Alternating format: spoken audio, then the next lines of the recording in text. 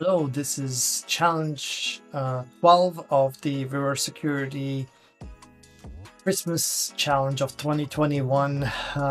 We're halfway through the challenges. Well, if we finish this one up, and boy, I'm getting tired, but we have to keep up doing it. So let's see challenge 12. And we are back in the selection menu. So let's jump here on day 12, and this one says 12 seconds of encoding, kind of referring to the fact that this is challenge 12. For this challenge, you need to do some encoding, but remember, you need to do it quickly before the time runs out. So this is a challenge that involves some scripting.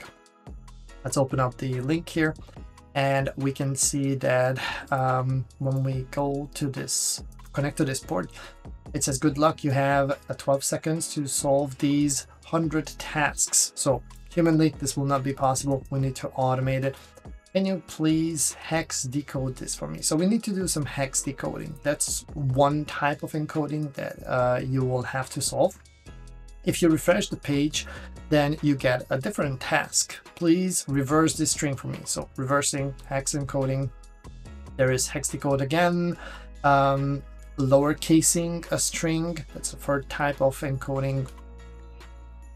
And still reversing hex decode, reversing hex, reverse. I know for a fact that there are 4 different type of transformations that you need to do, but for some reason base 64, there it is finally. So there's base 64 decoding as well. Altogether, if you test it out, there's going to be these 4 different cases that you need to solve with your script. And you have to connect to this server, and it will just keep on throwing at you the various tasks out of these 4 different transformations. And I created, once again, a quick and dirty and ugly Python script to do this by connecting to the challenge port and then getting the data. We do some basic parsing here. You probably can come up with a better way of doing this, but I was just looking at the beginning of the task text, determining what type of transformation do I need to do, and then send back the solution for the task, and then rinse and repeat until we get a different text other than one of the task specific challenge task. So the script is just going to be this very simple Python script, running it against the server. And as you can see, we keep on grinding and solving this until we reach task number 100. And if you manage to get to the very end of it, you will get the flag, which is over here. Copy this and submit the results. So this is the solution for this challenge.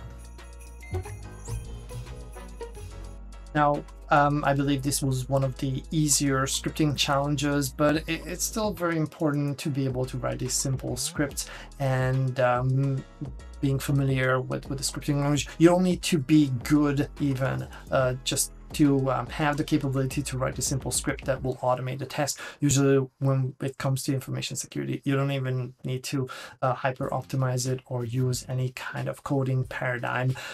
This is not what we do as an information security professional, but being able to write simple Python script, and take a look at me, even I could write this one. So this is really going to be that force multiplier that we need to be able to get through the day and solve the easily solvable challenges. So cool little challenge there, and we are halfway now. I'm probably going to take a quick break until I keep recording these videos.